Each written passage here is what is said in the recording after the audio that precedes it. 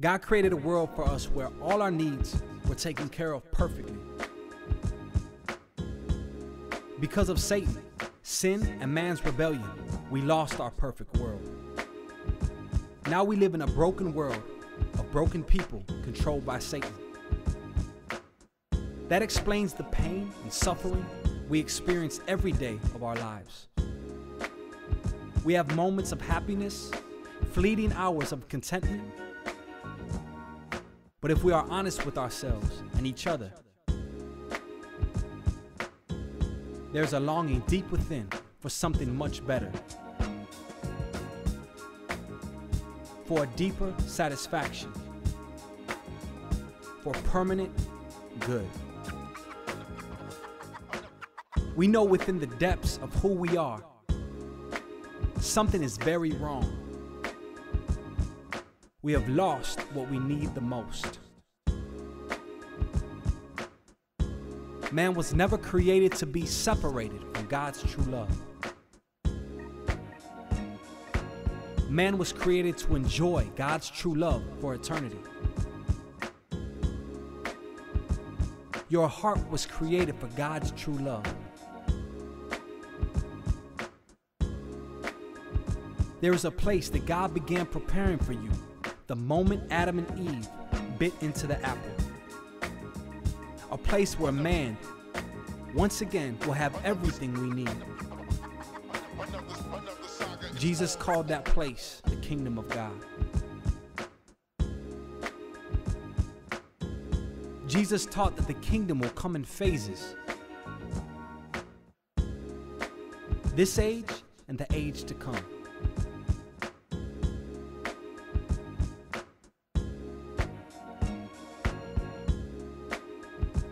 When Jesus died on the cross, that was the beginning of the end for the rule of Satan.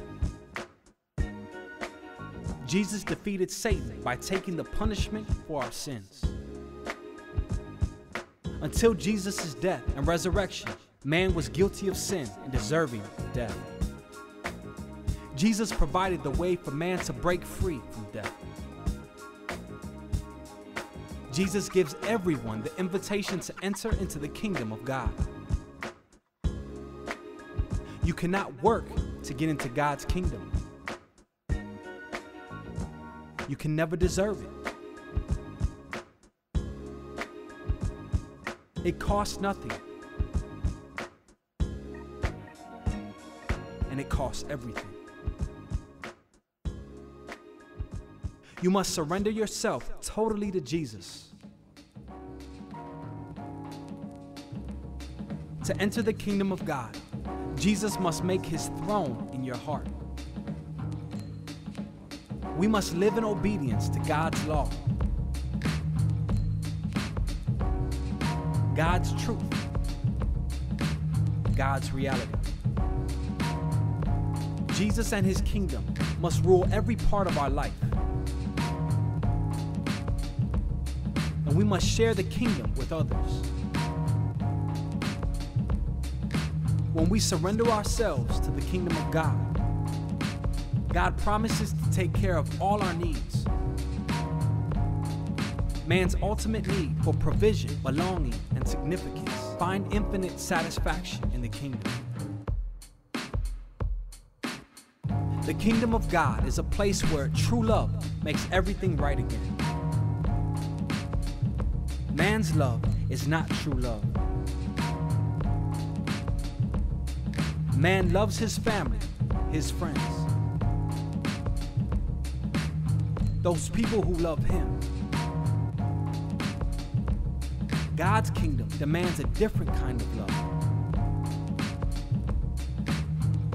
In the Garden of Eden, the moment of man's greatest betrayal, God already had a plan to bring man back. The pain and suffering of being betrayed will be transformed into the pain and suffering of self-sacrifice. God's response to pain and betrayal was greater love. Jesus' response to the beating, torture, and death on the cross was the manifesto of the new kingdom. Father, forgive them because they don't know what they are doing. When we were enemies of God, he came and died for us. The demands of the kingdom are to love your enemies, do good to those who hate you, bless those who curse you, and pray for those who mistreat you. Can you do that? Only with the rule of Jesus in your heart. This is the way God has chosen to fight the kingdom of Satan on our planet. The power of God's rule manifested through the liberated hearts of those who choose Jesus as king. We are now in the first age of the kingdom. Satan and the kingdom of darkness are still in control, but not forever.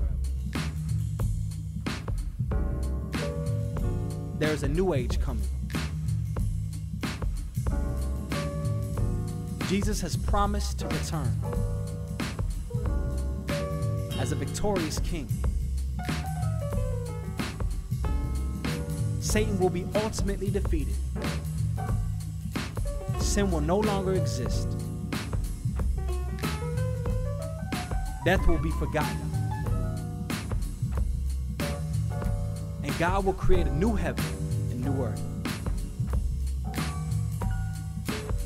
All those who chose the reign of Jesus in the first age of the kingdom will reign with Jesus eternally in the next age of the kingdom. The reign of Jesus is now in the hearts of men. In the kingdom to come, Jesus will reign over everything. Everything will be perfect again. The kingdom is both now and coming. Let Jesus reign in your heart. Let the kingdom of God manifest itself in who you are and what you do. Let the light of God's true love shine through you in this present darkness. There is a kingdom of darkness and a kingdom of light.